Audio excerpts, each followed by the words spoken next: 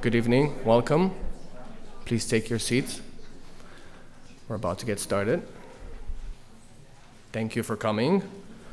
My name is Sebastian Burke. I'm the Director of Corporate Programs at the Council, and we're delighted to welcome Mr. Micah Zenko to our platform tonight. His latest book, Red Teams, How to Succeed by Thinking Like the Enemy, will be available for signing and purchasing at the end of the event in the back of the room. I would also like to thank our partners, the Council on Foreign Relations, for their collaboration on this event. And a few housekeeping items before we begin. Please note that this event is on the record, and we are live streaming as well. So feel free to use social media, but please silence your phones.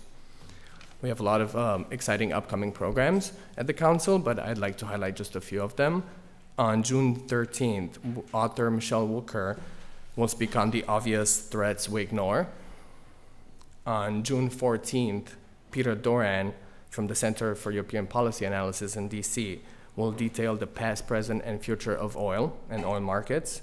And on June 28th, we will be hosting Governor Jerome Powell of the Federal Reserve Board, who will speak on the economic outlook for the US and beyond. That should be a very interesting program, especially on the heels of the June Fed meeting.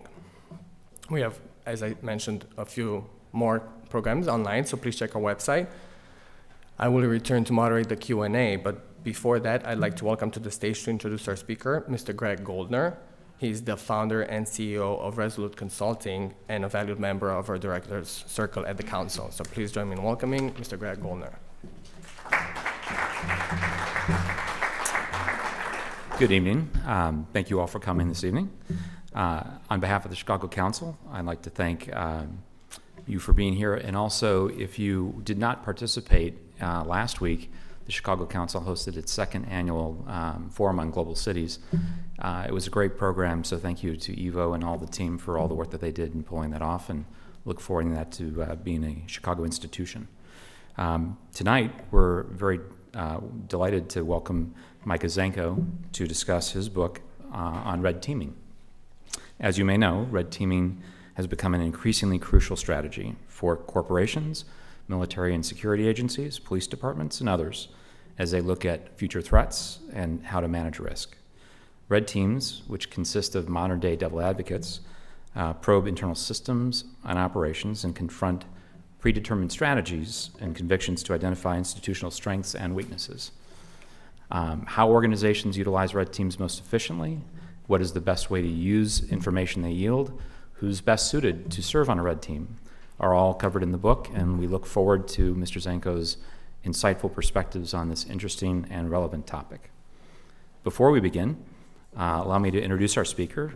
He is currently a senior fellow at the Council on Foreign Relations, and previously he's worked at Harvard University's Kennedy School of Government, the Brookings Institution, the Congressional Research Service, and the State Department's Office of Policy Planning. He's the author of numerous books, and a few more to come in the future that we know of, on security-related topics, and his articles appeared in Foreign Affairs, The Washington Post, The Los Angeles Times, and Chicago Tribune. Ladies and gentlemen, please join me in welcoming Micah Zenko.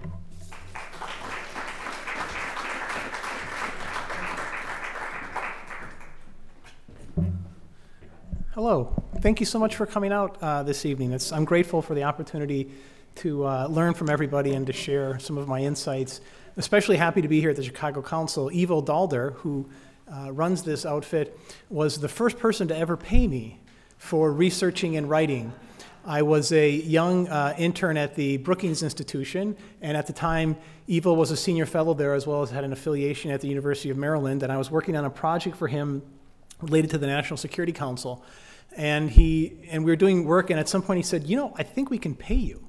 And I had to go out to College Park, Maryland and sign some papers, but I did get paid, and I've always been grateful for that. And he was a great mentor and a scholar and a practitioner, both in Washington and then in Brussels. And you're very, very lucky to have him here in Chicago. So take advantage of his connections and his brain power while he's here, because it's great.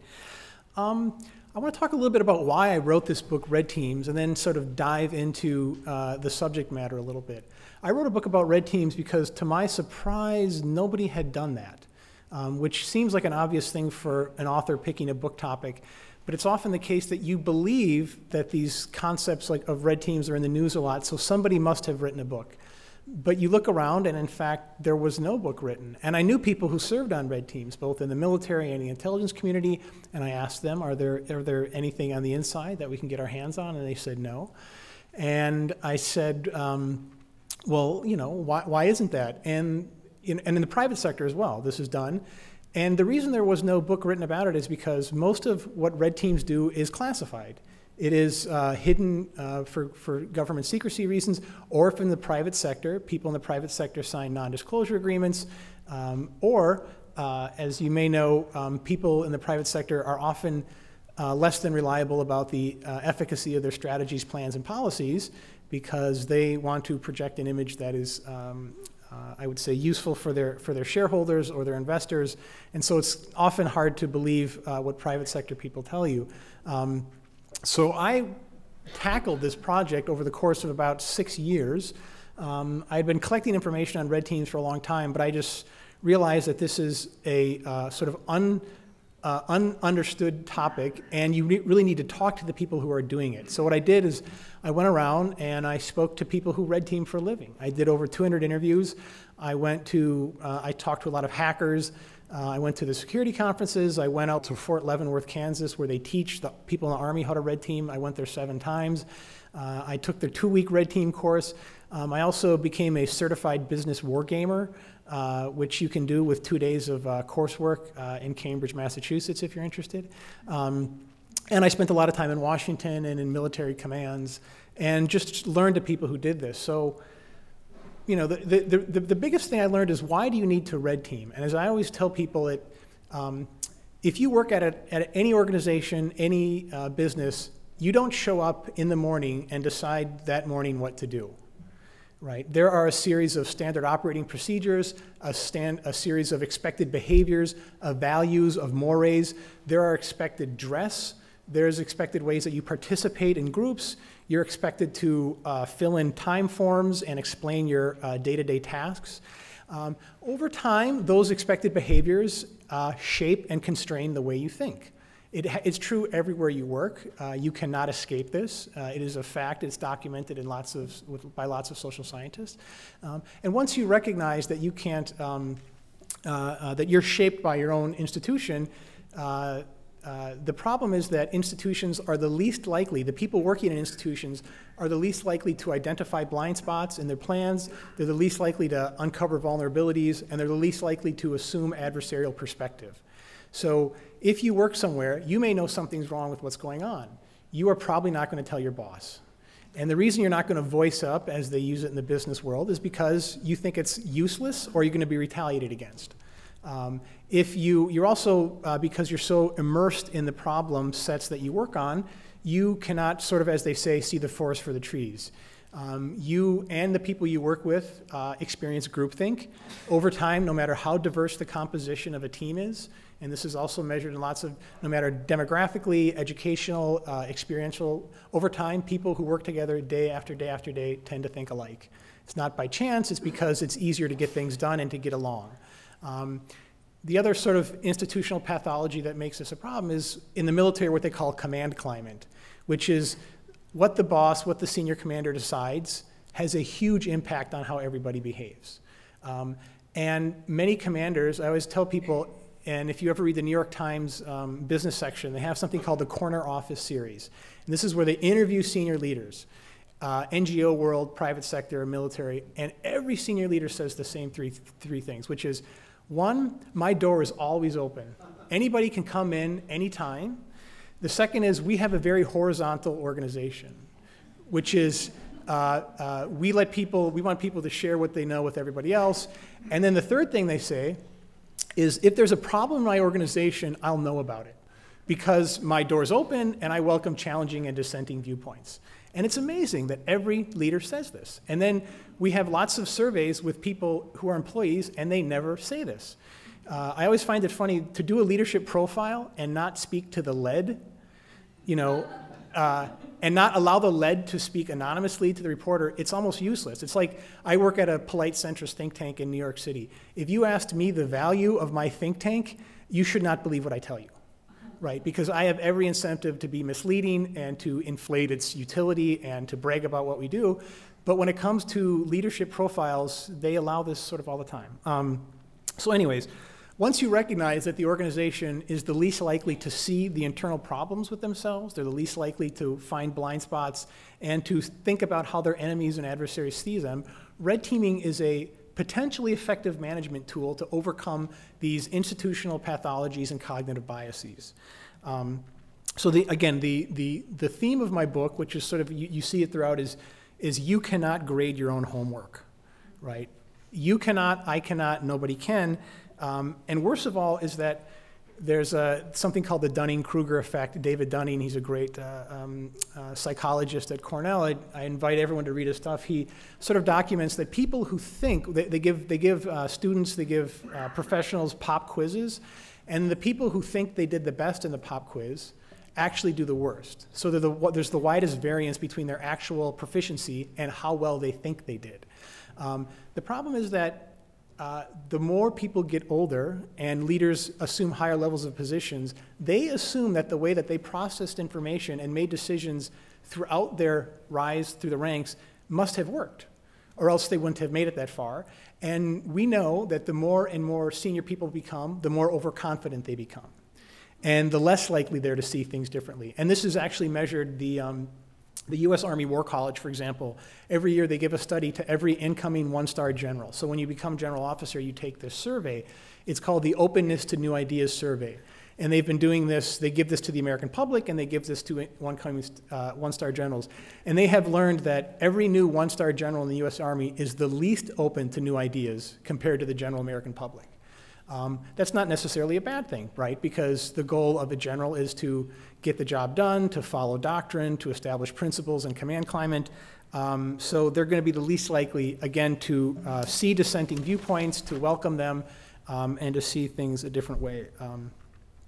Sort of another problem of this is what's called going native or clientism, which is to say that if you work in any organization, over time you sense the incentives and you sense what people want to hear, right? And if the incentive structure is such that you need to keep your head down and go along to get along, you're going to absorb that and behave accordingly. We care tremendously, and psychology tells us this, about impression making. Impression making, especially among senior leadership, is something that shapes us every single day. So I guess what I'm trying to say is, you know, we all like to believe that we're unique snowflakes who can think outside of the box. And really bad news for you. You probably aren't. Because the truth of the matter is, most of people who think they're mavericks, you know, as somebody who worked in a Fortune 500 company told me, he goes, you know, every maverick gets hunted down and killed eventually, because that person has harmed somebody else in the institution by definition with their viewpoint and their perspective. Mavericks either get hunted down and killed, or they get diminished and put into a separate program or a quiet room so they can't sort of upset the apple cart. You know, so once you recognize this, again, red teams are a way to do this. Challenge assumptions, they identify blind spots, they do things that other people can't do. And I'll just give you sort of one example where red teaming would have been really, really effective, but it was not used. You may recall in 1980, in April 1980, Jimmy Carter authorized what is still considered the riskiest military operation in U.S. military history. He basically sent over 140 Navy SEALs and Army Delta folks into Iran on 6 different helicopters that were going to be met up with in-air refueling planes that landed in the Iranian desert, and then they were going to do an airborne assault of where it was believed U.S. hostages were being held in Tehran. To this day, I mean, at the time, the senior leader commander said, if this all goes well, it has about a 10% chance of success. And one of the problems was that the people who wrote the plan, because secrecy was of such importance, they were locked in a room. It's called a SCIF, a secure compartmentalized facility in the Pentagon. They were locked in this SCIF for 6 months. They worked 12 hours a day, and they wrote the plan, the campaign plan for how to get this done. At no point was that plan presented to any independent outside set of eyes. And the one thing we know in every organization, every field, people who write the plan fall in love with the plan. This is true in the private sector especially. This is a big problem why red teaming is big in VC and M&A issues, is that if you're working really hard on a merger, some merger and acquisition issue, you have worked on that every single hour of your life for months and months and months and months, and you diminish every excuse for why it shouldn't happen. And after the fact, they commissioned a panel, and they tried to see what happened. And the after-action report of the failed hostage rescue attempt, when 13 Army Delta guys lost their lives in the deserts of Iran, it said, planners in effect reviewed and critiqued their own product for feasibility and soundness. The hostage rescue plan was never subjected to rigorous testing and evaluation by a staff themselves. There is little doubt regarding its potential value. A comprehensive and continuing review capability impacts directly on all issues, and it could have played an important part in the dynamic planning process that evolved. Largely as a result of that, people who write campaign plans in the military now recognize that you need an independent set of eyes who is not absorbed in the day-to-day tasks of writing out what is campaign plans. Are extremely detailed. They have lots of different annexes, and we now have people who do this as a result of it. So when I talk about red teams, what do I mean specifically? What are 3 types of red teams? And when I wrote the book, you have to come up with a definition. You have to come up with a typology, because there was none. And so my typology of red teams is, the first type is what's called simulations. So a simulation is before a likely or scheduled or potential event, you basically run through it every way you can to see how it will fail. Another term for this is what's known as pre-mortem analysis. Like, let's think about every point of failure before failure happens. And one of the better examples I document in the book was, I was very lucky to get unique access to the NYPD commissioner under Ray Kelly and under Chief Bratton. I was able to attend a series of what are called commissioner's tabletop exercises. So these take place on the 16th floor of One Police Plaza. Basically, every senior NYPD commander, every senior New York government or New York City official, including the 2 I went to, Mayor de Blasio attended, most of them, they go through what could happen, everything that could go wrong for an upcoming event. So they did this when the Pope showed up, and one of the things they did was, so what happens if there's really horrible rain, and if there's a hurricane offshore, and you don't get access to airborne capabilities or boats? And this, by the way, happens at the same time at the UN General Assembly. And say you lose access to communication, and you don't have walkie-talkies anymore. Like, what do you do? And it turns out basically what they do is they fly all the planes far inland into New Jersey. They take all the boats far up the Hudson River so they can't be destroyed. But you lose this capability that you thought you had. So how do you adjust on the fly? And it basically, and the other great one, which I attended 2 of them, was what happens if there's a terrorist attack on the New York City Marathon. And they run a series of scenarios and simulations, which is basically somebody sitting in front of a podium like this, and they keep running pictures and charts, so it makes it very vivid and real, is, say, above the Verrazano Narrows Bridge, a series of drones appear. Who's responsible for that, and what do you do? And there's silence, because somebody is responsible for that. And they have to make a decision then and there about what they will really do at the time. And they can't cheat. They can't say, like, well, I would send this, this, and this capability if they don't actually have it. Because the people running it, his name's Jim Waters. He's the chief of Counterterrorism Bureau. He knows what everybody has at that time. So nobody can lie and cheat. And then what happens, for example, basically the 16-mile mark of the marathon, you come into the back into Manhattan, and you turn right on First Avenue, and you start heading up to Harlem. And what happens at the 16-mile mark if a big cluster of runners starts collapsing and throwing up?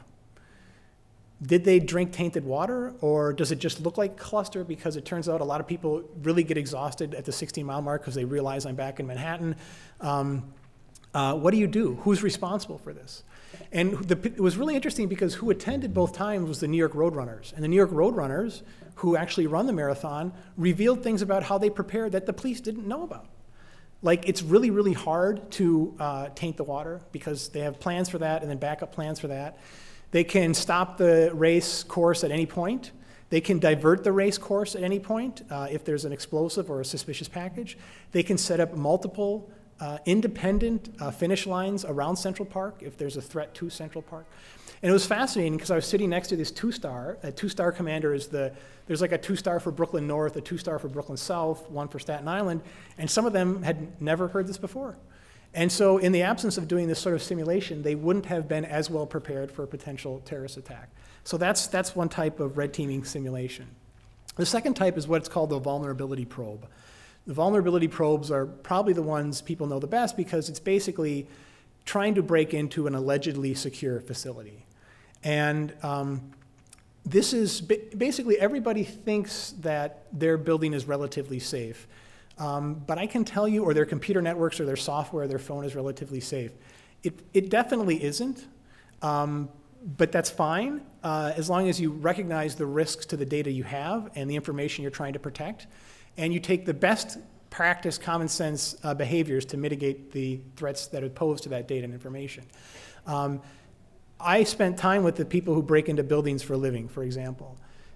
They never fail. It's quite remarkable. You may think, the most secure buildings, nobody can get in here. And they will social engineer their way into any building. And I have a story in the book, and I don't say where this happened, where I accidentally broke into a highly secure government building. And the way I did this was I was scheduled to meet with a very senior official in this building. I showed up because there was traffic getting there. I showed up like 5 minutes late. I come up to the long line waiting to get screened and everything, and someone starts yelling, "Zenko, Zenko," and I'm like, yeah, that's me, and they go, "Come on," they're waiting. So I go around the screening area. I then go up to where you're supposed to register and show ID and get some slip of paper, but an intern who came down grabbed me before then and said, "Are you Zenko?" I said, "Yeah." And then the guy who was supposed to be checking my ID and giving me paper hands me a piece of paper. It says "screened" on it, which I'm just supposed to hold on to. And then I walk with this intern to the elevator. We go up to the floor, and I'm sitting across from this government official. No one knew who I was. No one had ever screened me for weapons or explosives. I could have done tremendous damage. I could have claimed I worked at CFR by having a fake email address, and I could have known what Micah Zenko looks like and showed up and done this quite easily. And this is what people who break into buildings do, and they do it all the time. And I document a couple of the most novel and fun stories in the book. And if you read the stories, they're just the tip of the iceberg of what these people do. And you can also just go on YouTube and watch some of their presentations because they wear often GoPro cameras while they break into your building, which is streamed in real time to the CEO's desktop. So the CEO watches how insecure their building is. Now, the point isn't to embarrass and humiliate the security team, because a good hacker can break into anything. They can embarrass or humiliate anybody. They just go for the weakest point. And by the way, a lot of these guys, and they're almost all guys, like when they get caught by the security guards, they will hand a card which says, "I'm here to do a security evaluation. Look, I've seen some of your bad security here. If you let me go, I won't tell the chief security officer of the problem here." And of course, then they report the fact that they let them go. So again, they never fail to get in. Similar in the cyber world, the ability to get access to any encrypted, protected system is total. And it doesn't take a great deal of proficiency anywhere, because you can basically buy malware or find malware and implant it fairly easily into a lot of different systems.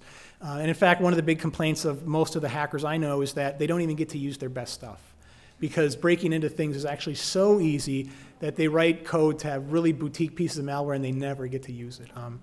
But if you're interested in learning more about it, just Google DEF CON Black Hat. You can watch the presentations. They're on YouTube. And again, they break into every single thing. The most troubling story I uncovered in my book is in a building like this, you probably have what's called femtocells. So a femtocell is a small repeating cell phone tower. It acts as a cell phone tower for tall buildings, dense city skyscrapers, and it just basically repeats cell phone signals. So you get signal in a building. And these guys who are hackers, they basically figured out how to get root access to the cell phone tower, to get this to a femtocell. And as a result of doing that, every phone, whether it's on or not, associates with that cell phone, mini cell phone tower. And they could not just get access to your phone, they could clone your phone and then send text messages, emails, video from what looked like your phone to anybody. And it was Verizon femtocell, and they found this, and they they told Verizon, Verizon sends out the patch, and then they brag about it, basically. It's called responsible disclosure. And then I was at DEF CON last year in Las Vegas, and these Chinese guys found the same vulnerability in a slightly different femtose cell. So you thought like people would be aware of this vulnerability. It turns out it's like in every piece of software. So that's the second type of red teaming. The third type is what's called alternative analysis. So alternative analysis is the recognition, again, that the people who write the plans, who write the business strategy, are the least likely to see it through an independent, critical set of eyes. And the one example that I got to find some evidence about in the book that people didn't know about is alternative analysis is really good when people are highly certain about outcomes. And in 2001, May 2001, the United States found some evidence that they believed Osama bin Laden was in this high-walled compound in Abbottabad, Pakistan. They never had conclusive evidence that he was there, but a ton of circumstantial evidence. And so once you have a ton of circumstantial evidence, you try to bring in every technology you can to find him, but eventually you have to make an assessment. Is he there or not? Now, if you've ever seen the movie Zero Dark 30, the woman who plays the character Maya is a real person. She worked in the Counterterrorism Center for a long time in the CIA. She told her bosses, who then conveyed this to other people in the CIA and then in the Situation Room of the White House, she really believed that it was 100% certainty that bin Laden was there. And her colleagues were all at that degree of certainty, and the reason was they were really good at finding and killing bad guys. These were the people who were targeteers for drone strikes. These were the people who were amazing at finding people who wanted to be hidden and finding them and killing them. And so they said, without a doubt, bin Laden's there. But then they decided, well, the people who try to, you don't ask operational people for their assessment because they're too wedded to the product. They have a bias to have the operation happen. So I was able to find this evidence of a red team that was concocted at the last minute where they found 3 analysts, 2 CIA, 1 from the National Counterterrorism Center, who knew nothing about this. They were given all of the intelligence, all the raw data, and they were given 5 days to come up with their own estimate. And it had to be a probability estimate. So you had to put a numerical number next to it. And they came back, and the first person, they used this time, the first person said, I think it's a 75% likelihood that bin Laden's there. And the second person said 60%. The third person, who was a senior CIA analyst who had spent the most time trying to find bin Laden, said it's 40% tops. And it really goes to show the variability of when you bring people who are not operationally involved, how they come to different, they have a different take on things. This is all eventually briefed specifically to President Obama. And President Obama famously says it was a coin flip. It was a 50-50 decision to go ahead and do it. But the point of alternative analysis is that everyone feels more comfortable with the decision that's been made, because the biases are less likely to emerge. They've been scrubbed out. Everyone has been able to speak their voice, and they've been given protection from doing this. So the people who came up with lower estimates were not retaliated against. The people who came up with a higher estimate not retaliated against. It's sort of a safe space to speak your mind. So the last thing I'll say is, I have found in 5-6 years and then beyond, because I will tell you, if you don't know this, once you write a book, you learn everything you didn't know. Because, especially a book about a subject like this, because then people come up to you after the fact and they want to share their own story. So I've learned more since the book came out. But I found a couple things that work best for red teams, and I'll just give 3 of them before I stop. The first one is, I always say, the boss must buy in, which is that if a boss does not care for a red team to be used for their institution, nothing else matters. The boss must signal that it matters. They must invest manpower and some dollars into it, and they must give the red team total access to the organization that's being reviewed and assessed and challenged. Because if the boss doesn't give that access, the organization will just stiff-arm them, because this is a slight hindrance to our jobs, and we're going to just wait till you go away, and nothing will happen. And then finally, the boss must be willing to say, we need to listen to what this team has to say, because it might be useful to us. And I have lots more in the book, which I'm happy to talk about.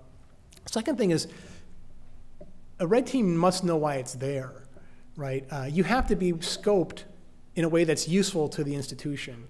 The worst thing you can do in military parlance is what's called, you don't want to be the seagull. Because the seagull is the person, after someone's written a campaign plan to invade a country, the seagull comes in and craps on it at the last minute and flies away. That's not helpful.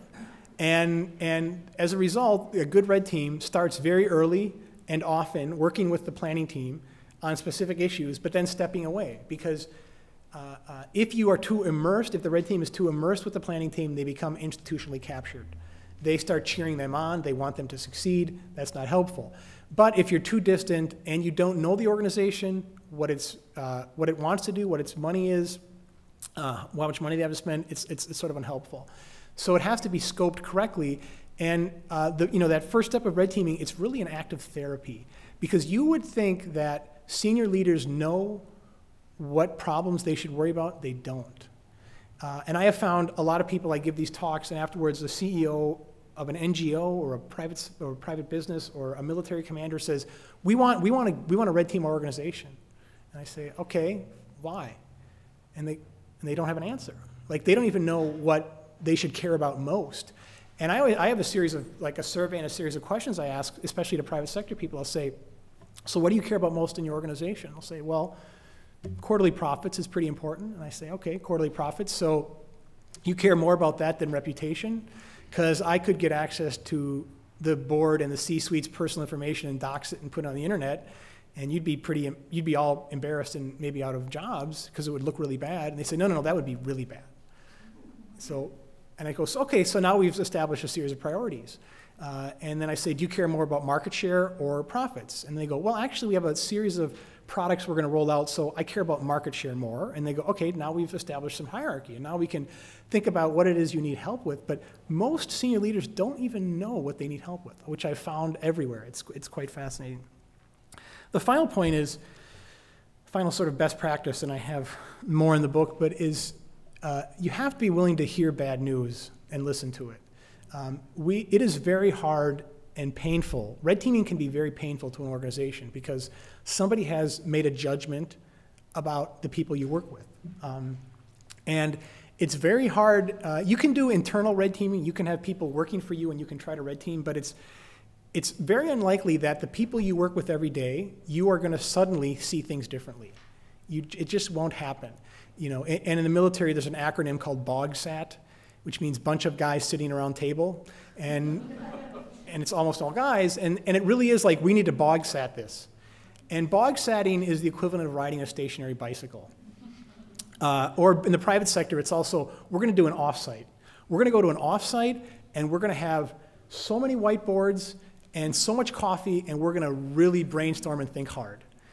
The truth of the matter is, it doesn't work because you don't escape the people you work with. You don't escape those pathologies. You need somebody who can facilitate brainstorming, essentially. And the term for it is called liberating structures. And if you're interested, you can find lots of these online.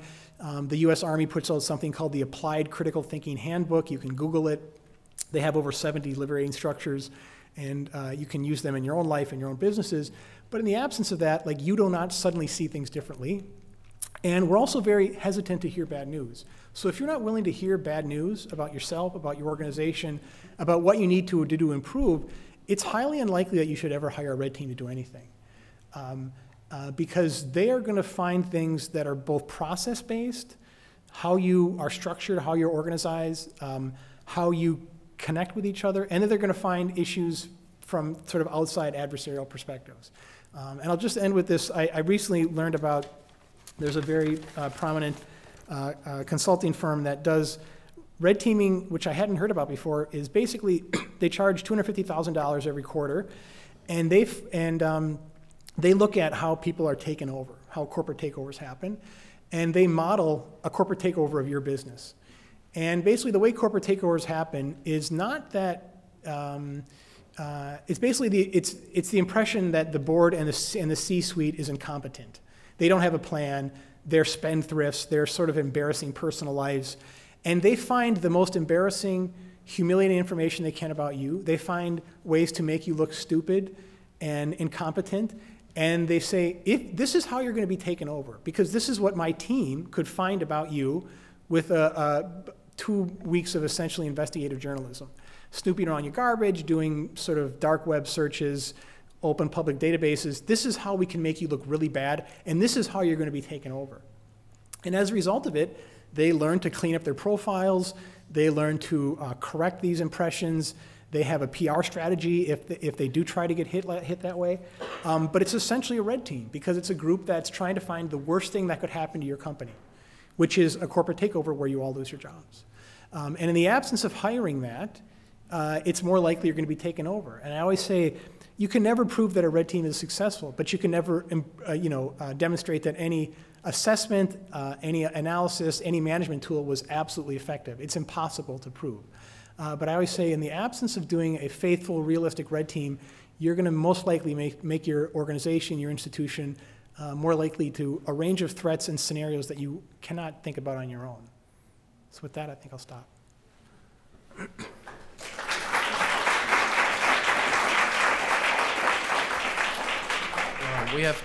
We have time for some questions now. If you have a question, please raise your hand. I will call on you. Wait for the microphone, please. And make sure that your question is a question and not a comment. So we have a question in the back, second row. You've been pretty dismissive about companies and their internal ability to grow and understand themselves even. What about young, hip tech companies? Aren't they much better than you describe? Young, hip tech companies don't even care. They really don't. Nobody in Silicon Valley has a competitive intelligence team. If you ask people, like, who are your strategists? They're just, what do you mean? I wrote a business plan and I have some VC. Now I need to go execute the business plan. Like, that's literally, they don't have the depth, they don't have the time horizon to do that necessarily. But I have spent a lot of time with established companies, and I look at their strategists and their competitive intelligence people, and again, sense making in organizations is really hard. And one of the worst things a senior leader can be is to believe that they're omniscient. And a lot of senior leaders believe this. They believe if there's something going on in the organization they need to know about, they'll know. Either they'll sense it or somebody will tell them. If there's bad news, I will be told, and I will be told far enough in advance that I can do something about it.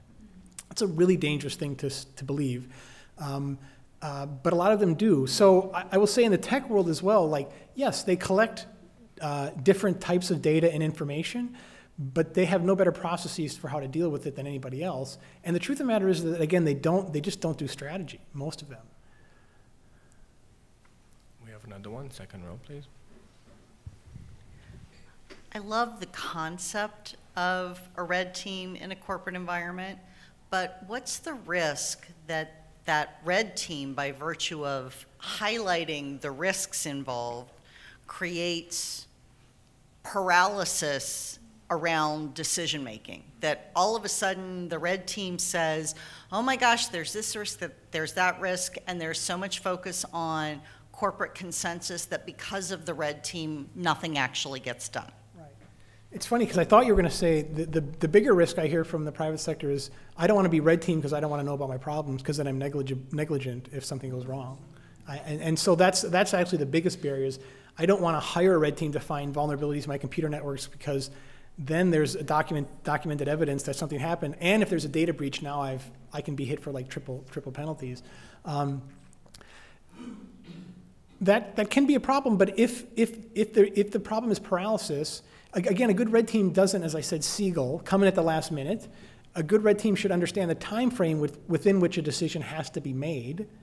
And the other problem is you have to know how to use the red team, which is the biggest problem that I sort of document in the book in the military is the military, especially the Army and the Marine Corps, are trying to grow all these red teams. And they hire people how to do it. They train them. They become what's called additional skill identifier. You get a little badge. You're a red teamer. But they don't tell the commanders in the field what to do with them. So they literally show up and they say, I'm your red team. And you now have some colonel who's in a staff section who says, who are you and why are you here?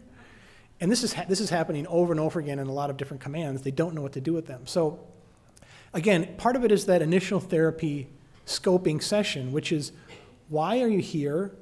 What is the time frame? How much money can you commit to this? What is the personnel maneuverability you have? The other thing a good red team does is it has a readout report. If it's cyber penetration testing, they say these are the worst vulnerabilities that we've uncovered, and it costs this much to fix them, and you needed this on this time frame. Here's the second worst. Here's the third worst. So it's prioritized, and it's not saying you need to spend $2 million on intrusion detection software that you probably can't afford anyway, and intrusion detection software really doesn't work either for good hackers. So like they won't give suggestions that are useless. They shouldn't. But again, you know, given the velocity of information and the difficulty of making that final decision, all the red team really does is what they call decision support red teaming. They should be there to support the decision. But ultimately, right, the senior leader, the commander, the CEO has to make that decision on his or her own. But the red team provides a perspective and an independent set of eyes that without it, that decision maker does not have. We have one question here in the first row, please. Based on your experience, if you were asked after today to establish a red team for Hillary and Trump, how would you work out those two teams? So it's actually not a theoretical question. I've spoken to people who not run the campaigns, but are in the foreign policy aspect of the campaigns, and they more than one campaign on both parties, and they have said, like, how could we red team what we're doing? Because basically what I tell them is, you need to be ready with rapid response to things that you haven't thought through. So what happens? You know, again, what would happen if Pakistan tested a nuclear weapon? What would be your response? Right? Pakistan hasn't tested since 2001, I think. You know, what would you do? I mean, because you need to have a message that is consistent with your nuclear non-proliferation strategy. And they have these big, well, Trump doesn't, but Clinton has these huge teams. Clinton has like 16 or 18 foreign policy teams that consist of like 10 to 12 people apiece for every region, every theme. And I said, you need to ask these people to do some scenarios, some what ifs that you haven't thought of. The other thing useful red teaming, as I said, is you need to team B, right? Team A is the people that run your staff, that make things done, your plans, your policies, your strategies. Team B comes in apart and just tears it apart. And they say, and I sort of said, like, what are the likely attacks that you will receive from your opposing candidates? That's another thing I've sort of said. And you have to be realistic. So it's more than just a murder board, right? A murder board tries to poke hole in a speech or in a presentation or some sort. But a red team, as I always say, is different from all these things because a red team is, if nothing else, it's incredibly exploitative. Good red teamers are amoral people. They do not care about your feelings or doing things wrong, right? They want to make it as painfully for you as possible so it will compel some degree of change. One of my favorite quotes in the book is Dan Irwin, who is a CEO of a risk company. He said, you know, the surest way to get senior leadership to care about a disaster management plan is to burn down the building across the street. But you rarely have a spare building to burn down, right? So you need to create in their minds a sort of tremendously worrisome, catastrophic scenario that will make them more likely if it happens, and even take preventative steps to make sure it doesn't happen. We have one question in the back, please. Please wait for the microphone, sir. What's the best way to pay a red team? I say after they give their final report, but it depends on what you need, right? It depends on what you need done. So you can hire, for example, if you have a small company, you care about your computer networks, you can hire people for $10,000, $12,000. They'll spend 2 days, try to break in every way they can. They will find vulnerabilities you didn't know about. Like, for example, if you can send PDF files to a copier to make copies of them, they can probably get into your computer network through the copy machine back the other way. They will do some spear phishing attacks to see if your employees, because basically, and there are all these great surveys, like basically a third of everyone will click up anything that has 401k information if it looks viable. And then younger people will click things if it says pics of the party last weekend. Like they will just click links which immediately download malware. So you can do really basic testing like that, up to you can spend $1 million for a 3-month open-ended penetration test of your entire corporation to find vulnerabilities in every consistent way. So it depends on how much money you have. Because the truth of the matter is companies like Fortune 10 companies have red teams all the time trying to cause havoc to them. Companies, when they don't have a lot of money and they're not having good returns, red teaming is really easy to cut because it's never a core business practice. It's a nice to have, but it's not a must have. So it often gets eliminated when business goes south. Ironically, it's often when a business is flat on its back and is at its sort of last legs that a red team can have the biggest impact. If you want to read a really great book about this, there's a great book called $1 Billion Lessons. And in $1 Billion Lessons, they looked at every way Fortune 500 companies fail, right? And it turns out Fortune 500 companies, they don't fail because of market timing or implementation. Like, nobody's dumb. They're actually really smart people. Fortune 5 companies fail is because they have the wrong strategy. And everybody who has the wrong strategy, they all thought it was the right one. They all wrote it, they all implemented it because they thought it was the right thing to do, and they were all wrong, right? So when a company is near bankruptcy, when it is really struggling in market share, that's when it can be really, really impactful. So it depends on what you need and what you can sort of afford to do. Okay, all the way in the back, please. Hi, Micah. Thanks for presenting today. I just have a question, really just curious. So where do these red teams come from? I mean, are there a lot of companies that are specialized in this? I mean, because you said that you want to prevent against the institutional mentality, right? So just where do they come from? So the red teaming is an invention of the Cold War. The red means the Soviet Red Army. It was an invention of the Pentagon under Robert McNamara and the Rand Corporation. And this was basically trying to think about all the different ways that the Soviets would cause trouble to NATO and the United States, and that's where the red comes from. Subsequently, it has always had this military and intelligence feel to it. That's who does it the most. The group that I really got the most unique access to and the most fun was what's in the CIA. They have something called the Red Cell. The Red Cell consists of 12 to 14 people. They operate completely independently from what are called mainline authoritative analytical units. They get to write whatever they want, basically. They don't have to coordinate it with other parts of the intelligence community. They don't need their senior leaders to sign off on every product, so it gets sanded down and neutered to nothing. They get to write really weird, out-of-the-box things, and the products look different. They have turned some of their reports into comic books, for example, to get more eyeballs on them. And George W. Bush and Barack Obama have read every single Red Cell product that's ever been made. And the reason they read them is because they're different, right? Policymakers always say, reading intelligence is like reading The Economist. It's like a really obvious take of what's happening in the world. But that's not what they want, right? They want something that makes them think differently. They want a wrinkle in what they see every day. And that's what something like the Red Cell does. So that's like one example. There's lots of private companies that provide, again, go to any security conference, you hire the people, they break into your building, they break into your computer network. That's where they are. There are a lot of them in the military. The Army and the Marine Corps, the most of them, it's primarily still an American thing, although NATO, I document NATO has it. Israel has a really incredible red team capability. It's in Hebrew, it means Ibshat Masbra, which means the opposite is true. And it's a small unit in the military intelligence arm of the IDF. Their only job is to demonstrate that what somebody is saying is wrong. And they do this from Netanyahu down to colonels at regional commands. The best red team I ever found is actually in the United Kingdom.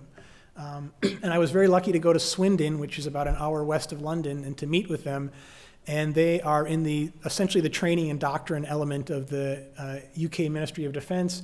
And it's run by a retired one-star and named Brigadier General Tom Longland. And he has people, nobody wears uniform. There's no rank. Everyone is very independent and horizontal. They have the right to say no to anybody. So if somebody comes to them and says, you want you to red team, including 10 Downing Street, they'll say, no, we're not going to do it. If they think they're just doing a check-the-box exercise, they will not do it. They've had everything from 22-year-old American interns to what I always call the terminal colonel. The terminal colonel is somebody who is old enough and doesn't care anymore.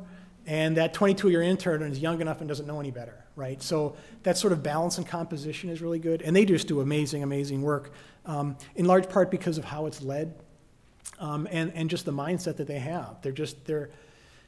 It's really hard to find people who think outside of the box. It is, because that's not how you become successful, trust me. It is much more easier to do what is required to get along and get promoted at every step of the way.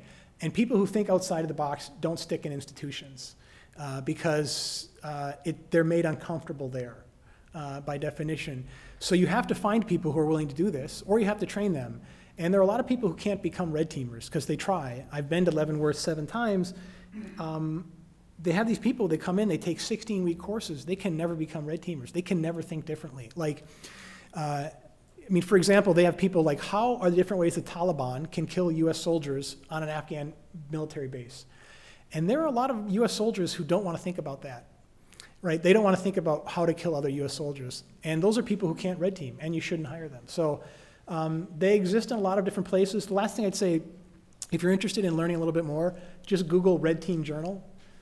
There's a guy named Mark Metesky, a brilliant thinker, who is basically the compiler and sort of connector of all the different red teams that are out there that we know about. So just look there as well. Second row.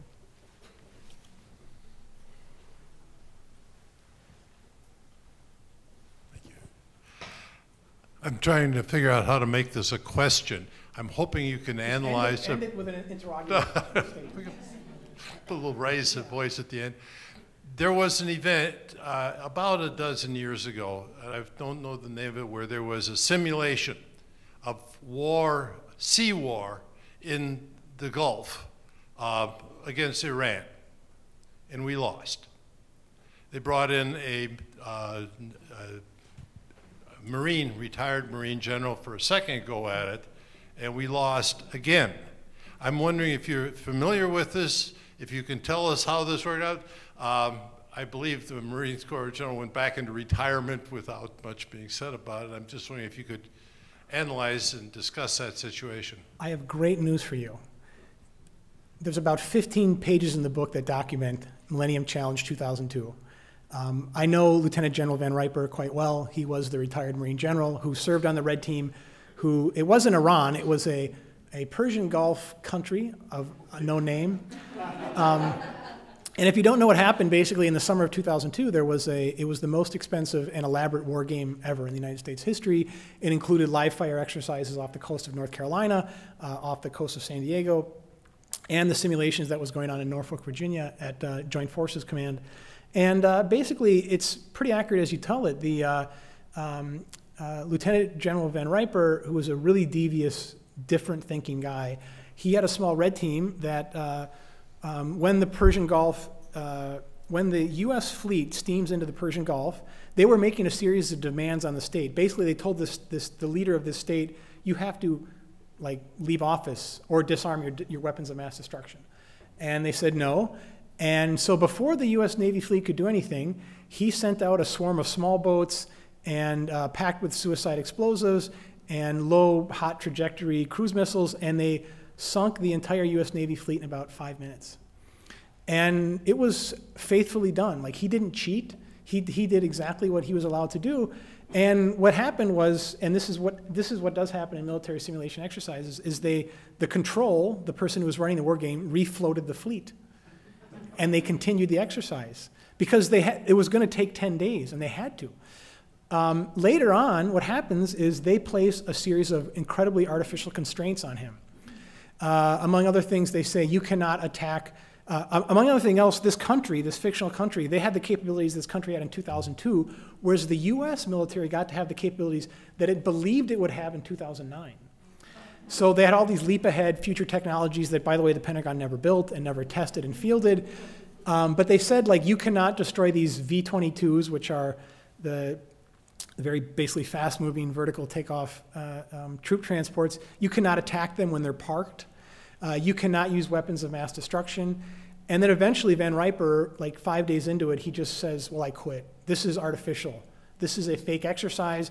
And then he goes to a journalist and tells them, actually, first Van Riper sent an email to all his colleagues, and then this journalist found out about it, and then it was in the New York Times. And I mean, you just really have to read the book, because I found out, and nobody knew this until later the fact, I made a FOIA request for an after-action report of what happened. It's 720 pages. You can now find it online. And it's really devastating. It's really devastating to read, because the concepts that the military thought it was basing its transformation on, and they thought could use for the campaign plan to take down Saddam Hussein, they believed had been validated because of an artificially constructed red team exercise. And it's sort of painful to read, so take a look at the book. Yeah. Third row here, please.